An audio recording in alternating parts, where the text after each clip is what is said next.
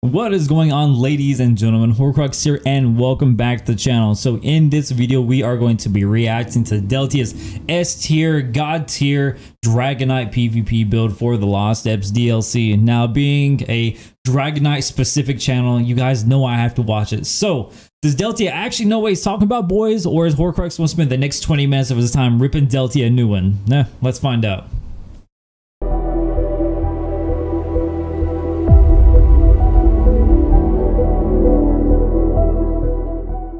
And before we jump into the full live reaction of Deltia's PvP build, guys, I just want you to know, thank you all so much for helping me hit 10K subscribers. It's been a long road. We've been through a lot. Much appreciated. And if you guys want to know when I go live, just hit the like, subscribe button, and also hit the bell notification icon, because YouTube just simply will not notify you unless you do so. I actually do stream 2 or 3 days a week. I try to do more depending on work. So without further ado, guys, let's do it. I'll be doing a mix of PvE and PvP in the Elder Scrolls Online. Here we go. All right. I like his intro, though. Let's go over skills first. In front bar, I go with dual wield. Now, there's a couple different options of what you can go with on your front bar. Dual wield may... Okay, so looking at this, I think this is a pretty solid front bar. Yeah, this is pretty solid front bar. I'm assuming he's running plate break in this, because, you know, there's plate break. So off to a good start. The reason I go dual wield, I cannot stand dizzying swing. Dizzying swing drones, you know who you are, can't stand it. So I go dual wield with whirling blades as my big AoE execute in my predominant main spam bowl, along with fully charged dual wield attacks. I don't sit People there said and this do a was whole lot of bad. main spam bowls. I try to dodge in, get a kill, and get out, and then re-engage. That's why I go dual wield. Now, if you want the 2H playstyle, all you have to do is swap out to a 2H, a Maul, and then put dizzying swing in my 5 key, which is whirling blades. Basically, the only change you need to make this if you like the dizzying swing setup, and that's the change I would make for a duel. But can keep in mind, I go for big, huge. I mean, right now he's running plate break. I don't know what he has on his back bar, because I really can't tell yet. Yeah, I mean, his bar setup is great. People tell me this is bad. What's going on? I think, and that's Noxious Breath. This is AoE conal in front of you, hard hitting, and gets stealthers out of stealth. Yeah. And it gives major breach, so reducing the resistances, increasing your damage, it costs stamina. It's a fantastic ability all around. Keep in mind, it lasts 24 seconds. He's running Ice Staff as well, dual wield, man. Has Deltia been watching the channel? Holy shit. It might feed into Mara's Bomb, which is a very heavy survivability set. Haha.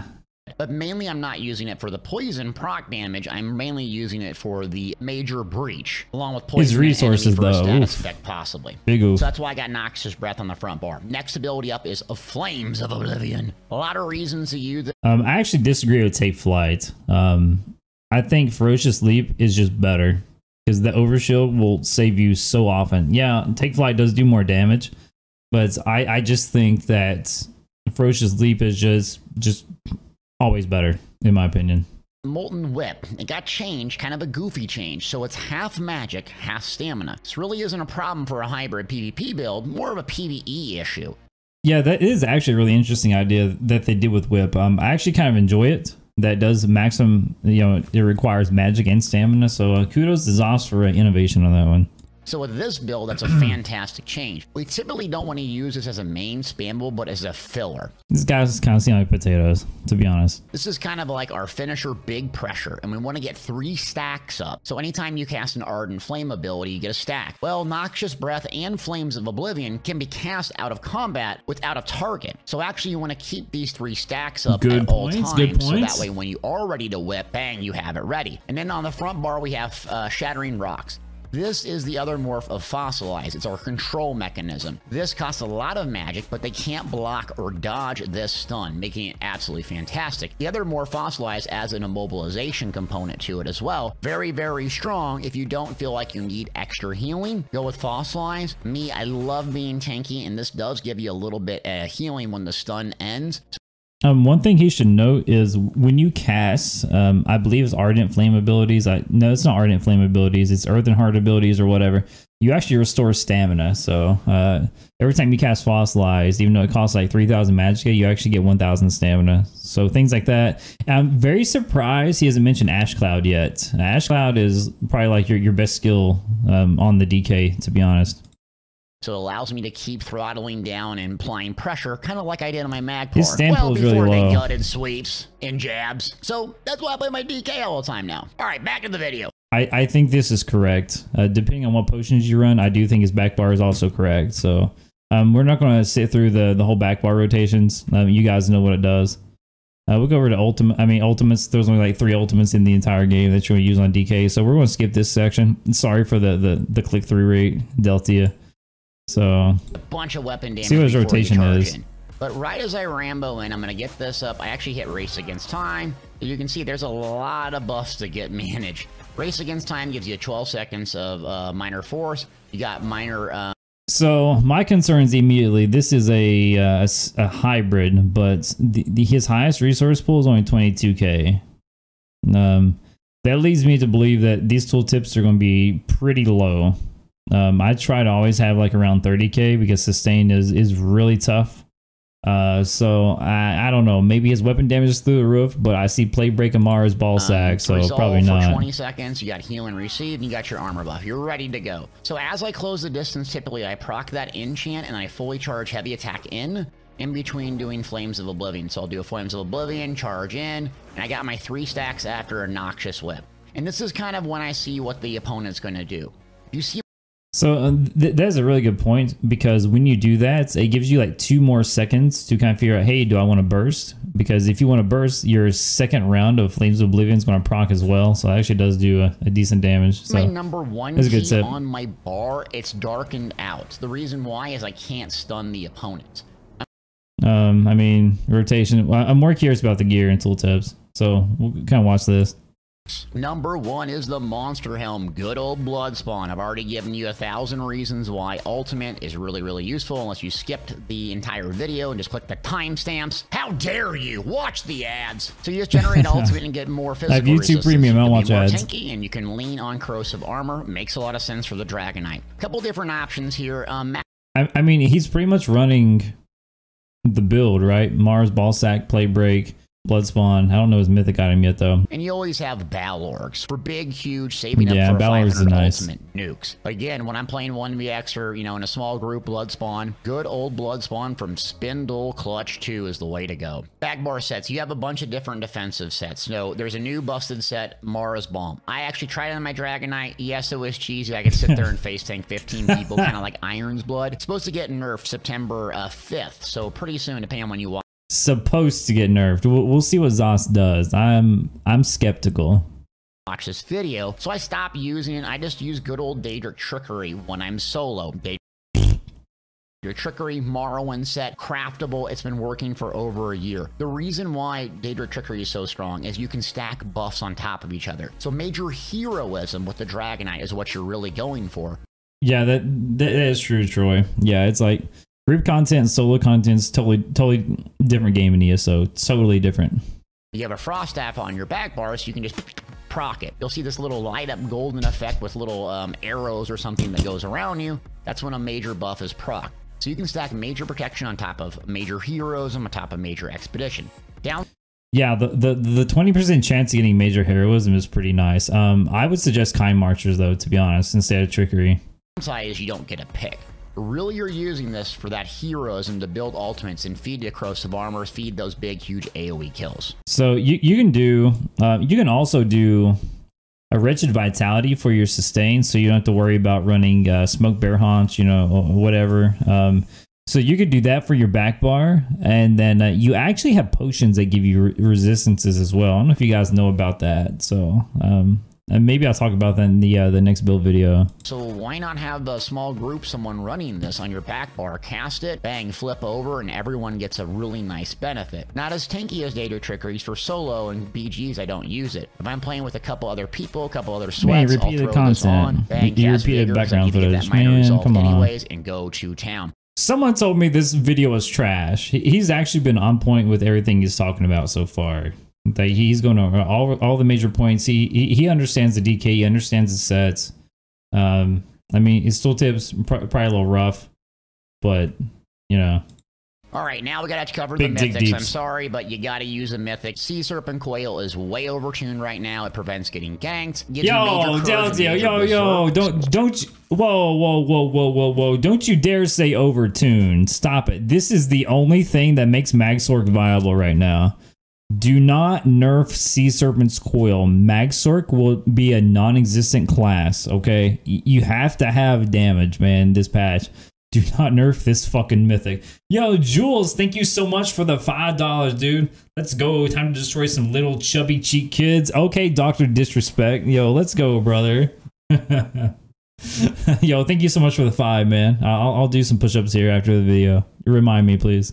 So it's basically 2 5-pieces in a 1-piece mythic, though it does snare you for a bit, kind of slow you down. So that's kind of annoying to get a hold of. You can kind of use a different couple options to get around that, but it's absolutely fantastic. Say it. Say B-hopping Deltia. Say it. I would recommend Markin's Ring of Majesty. This is from the Deadlands. Yeah, it's pretty good too. It's just a really good set and forget. Mythic, give you about 200 weapon or spell damage and a bit of armor. So fantastic. Torque is actually very, very good for resource sustain, especially on a hybrid. Don't run it Torque. Completely carries your resource sustain. And if you wanted to go a dot pressure build and not listen to anything I just told you for the last 20 minutes, Malakath Bands of Brutality. But why would you want to do that? I'm always right. It's my YouTube channel. Just ask me. And then So, yes and no. When you run 5 medium, like with the setup that he had, he's probably sitting around 18-19% crit chance tops, and that's you know, maybe 20% crit with Flames of Oblivion on his front bar.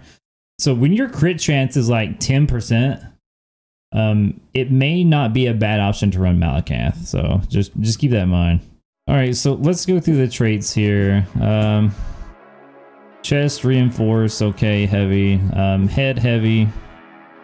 So he's running 3 medium, 3 heavy, 1 light. I don't know about that. If you're running, well, if you're running Daedric Shurky, I can understand that. But Mara's Balm, you definitely don't want to run too much heavy. So, I mean, the weights are okay, I suppose. I personally don't think you need that much health. I think you could drop a couple of the heavy and substitute medium to get a little bit more damage, but you know, when it comes to traits, yeah, well fitted, reinforced, sturdy. I disagree with sturdy. If you're in open world, unless you're like specifically doing like a Bash Crow or some sort of like perma block build, I mean, I don't know. I think sturdy is just kind of like a wasted trait. I might be wrong. I mean, I'm sure there's a lot of sword and board DKs out there that stack all into sturdy, but personally, I really don't care too much for it. I manage my stamina just fine, so I would go with well fitted, especially if you're running Sea Serpent's Coil. You have to roll dodge quite a bit to be hop. So weapons wise, a Nirnhone and Sharpened. Agree and disagree. Nirnhone, yes, but I still think Charge is very, very good. Sharpen really doesn't give you that much more damage, probably like 3% more damage overall. So maybe 3.5. I really have Charge, which is going to amplify your stats effects a lot. I mean, they did nerf it even more. I still think Charge would probably be a better option. Glyph wise, Flame and Poison. Poison I agree with. The Flame enchantment I actually kind of agree with, because he doesn't have any flame damage abilities on the build, so every time he light attacks and the flame damage procs, it will always, pretty much always, apply the Bring Stats effect, so you'll get 1,000 free magicka back. So yeah, I agree with that. Poison, not so much. I would probably change Poison to Shock personally, because you have enough like poison on the build. You have Noxious Breath, you have actually it's just Noxious Breath. Okay, so yeah, so maybe Poison might be good. Never mind, I lied. Ice Staff, agree with, again, just so you can proc your weapon damage enchantment much more often. I'm not a fan of Swift. I've never been a fan of Swift. I feel that you should, if you're going to go Swift, you might as well just bolster your weapon damage even more to get more healing. 7% is not really going to do it for you, man. I don't think that's going to save you in any situation. 14% between the two. I mean, would you rather have like 300 more weapon damage, or would you rather have 14% movement speed extra? I mean, I guess speedy boys would like it, different play styles, but personally I just want to go with the raw stats just so I can do as much damage, as much healing as possible. Standard recovery infused. Yeah, I mean the rest of that was good. Yeah, this is solid. This is solid. This 330 is only if I'm running a mitigation back bar like Ice Staff or Sword and Shield. Otherwise, I run 6 well-fitted, 1 reinforced in the chest, and there you have it.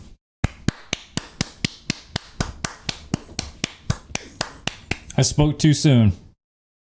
Yo, Deltia is smart, guys. I mean, this is... I can't complain with this video. This is pretty good.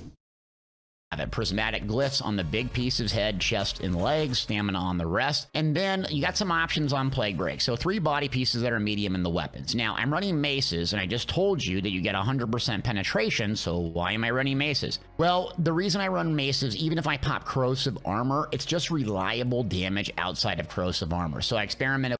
And this is what plagues me when I'm sleeping. It's like, okay, do you want to run swords, which are going to be less damage than running maces, but during your corrosive, you'll be doing a lot more damage. So you have to kind of weigh the option in your head. I get asked this constantly, like what traits, like what one hand do you want to run? And it just depends on your play style. Do you want to use corrosive more? Run swords. Do you want to elite more? Use maces. Jewelry, extremely important to go with 2 Swift or more, especially if you're using Sea Serpent's Coil. It is a dramatic increase in your survivability, and I can't even express how good Swift is, especially if you gold out the jewelry. If you're a sweat and you really want to take your performance seriously, PvP, you will get a lot of value for Swift. Depends on your bar setup. If you're running Race Against Time, you might as well go Swift. I mean, you can. The way I look at it is the DK is not a speedy boy class. So I double down on tank ability and damage. I mean, that's just me. Yes, you can turn it into a speedy boy class, but you are sacrificing a lot of damage. And running this build, like his build right now solo, you will not burst anyone. I can tell by stat pulls, I can tell you that he's going to have probably like 6,000 weapon damage fully procced with continuous attack. You're not going to kill anyone solo. I mean, you may, but you gotta have damage. With Sea Serpents, yeah, you would. Okay, so everyone's been asking me about no proc build. Mark the Pry, yes. Witch Knight's Defiance, I actually don't know what that does, but definitely Pariah. Magna Incarnate, yeah. Torque, I don't know. Yeah, definitely Pariah. If you run no CP, 100%. Pariah or Fortified Brass, and then the other set, yeah, whatever. Depends on your sustain. In case you want to run that, I just recommend Mark of the Prior and Witch Knight's Defense with Torque. Torque actually still works in no proc CP because of course a Mythic would work in no proc PvP. So I'm not sure if Gaze's Sithis also works in no proc. Torque does. I know before that Gaze's Sithis did also work in no proc. So someone correct me on that if I'm mistaken or they fix it. PvP. Now let's cover the miscellaneous parts of the build. I would recommend Nord by far as the racial choice. Reason why? It has a unique bonus to give back ultimate when taking damage. No Let me read this for a second. When you take damage, you gain 5 ultimate. This effect can occur every 10 seconds. So effectively, every minute you get 50 ult. That's actually pretty good.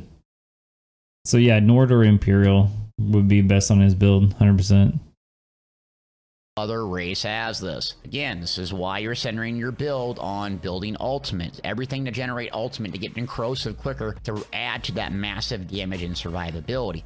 Yes, other races work, but Nord is a dramatic increase in your survivability and just being an absolute nightmare. 2 other races that are pretty good are Imperial, so it has some reduced costs, you have some good max HP, very tanky, very easy to survive on it. Easier to get your ultimate, not necessarily generate. Need the Dark Elf for bread, Number actually. 1 is Orc, which is very fast. I like that, and I do have another Stam DK that I guess I have 2, because why wouldn't every meathead have 2 Stamina Dragonites that are super aggressive? And I like my Orc, but I always go back to my Nord and board, because the ultimate generation, I just feel so tanky. The Orc does feel quicker, though. So keep that in mind if you don't like the Sea Serpent Coil issue. For attributes, highly recommend around 30 to 32,000 HP. When you first start this build, if you're struggling with dying, just stack.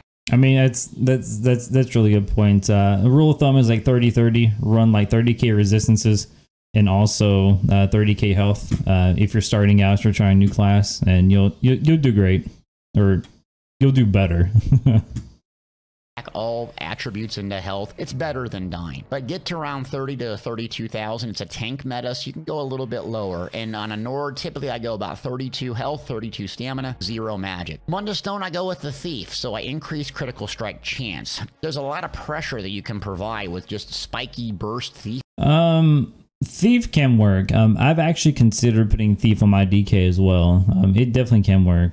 Damage and right around 30% critical. Running maces with a lot of pen is a pretty solid all-around build. So again, you wouldn't run this if you ran Malakath, but then you'd be disregarding the entire I haven't tried Agony yet, Digital. My bad, dude. First time on YouTube, trust me. Champion points. So you got a bunch of flex options here, but Occultal Overload. I play Battlegrounds a lot where there's no champion points, and frankly, I don't like champion points in PvP, but Occultal Overload allows you, when you apply a status effect, to basically blow people up.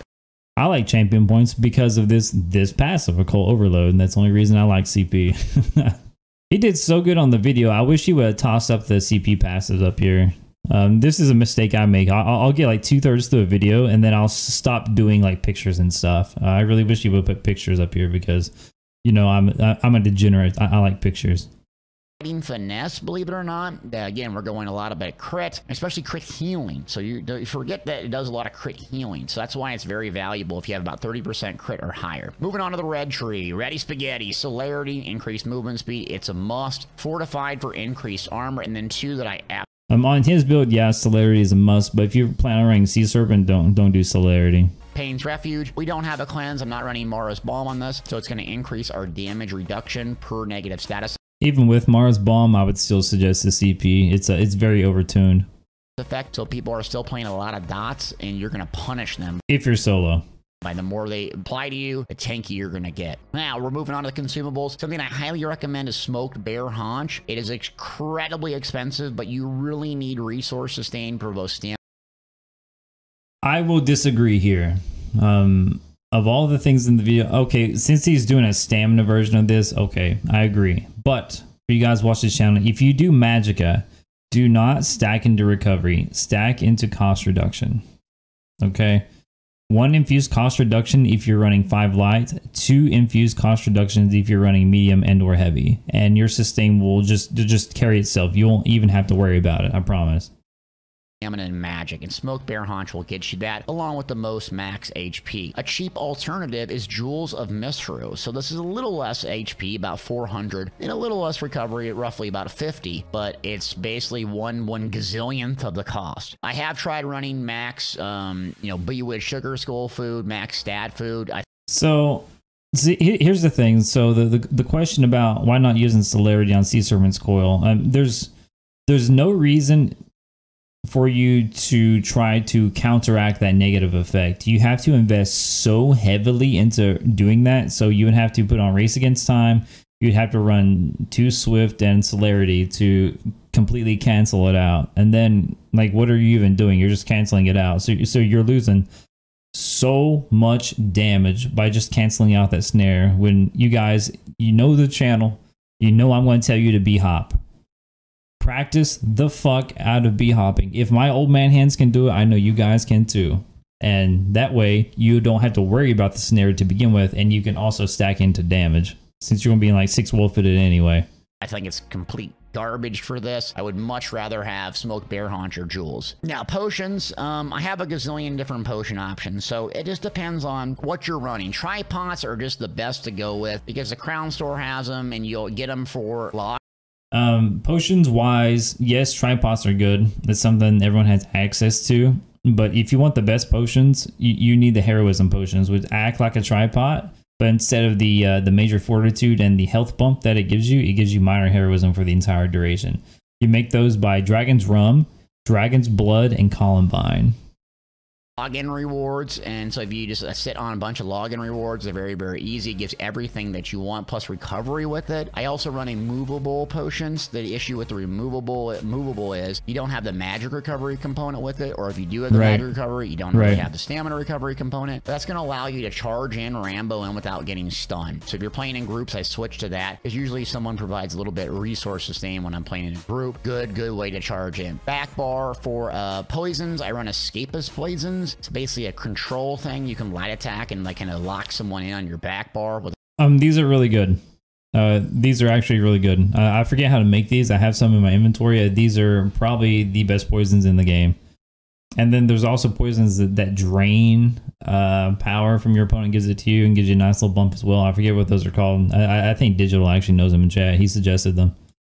All right, gang. Windy video. Of course, I explained a gazillion things. Hope you got something out of this. I mean, I played this like a massive amount. PCNA, PCU. Is it the best build out there? I don't know. It's probably a little bit off meta, but... Yo, thank you for the sub, man. If you're like into duels, or if you're into open world, you're into 1vx, 2vx. It's fantastic. I just love the aggressive playstyle. Every time I go to another class, outside of maybe a stand-in, I always want to come back to my Dragonight, because I pop corrosive, I feel like an indomitable god. I just have fun playing PvP.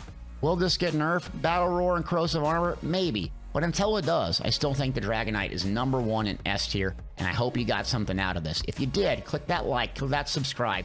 Leave me a comment and come check me out on twitch.tv/DeltiaSgaming. I'm amazing. Just ask my mom. Thanks for watching. That's a really good video. That was a pretty top tier video. Again, the damages might be lacking in solo content, but I mean, if you just want to pick up Dragonight and kind of go with it, I mean, that was a really good video. He explained, he pretty much touched on all the high points. I don't see anything wrong with this video. People tell me how to watch it, that it was a joke, but I actually disagree. I'm not just saying that because I'm dick riding Deltia. I'm saying that because it was a good video. I don't think I could explain things much better.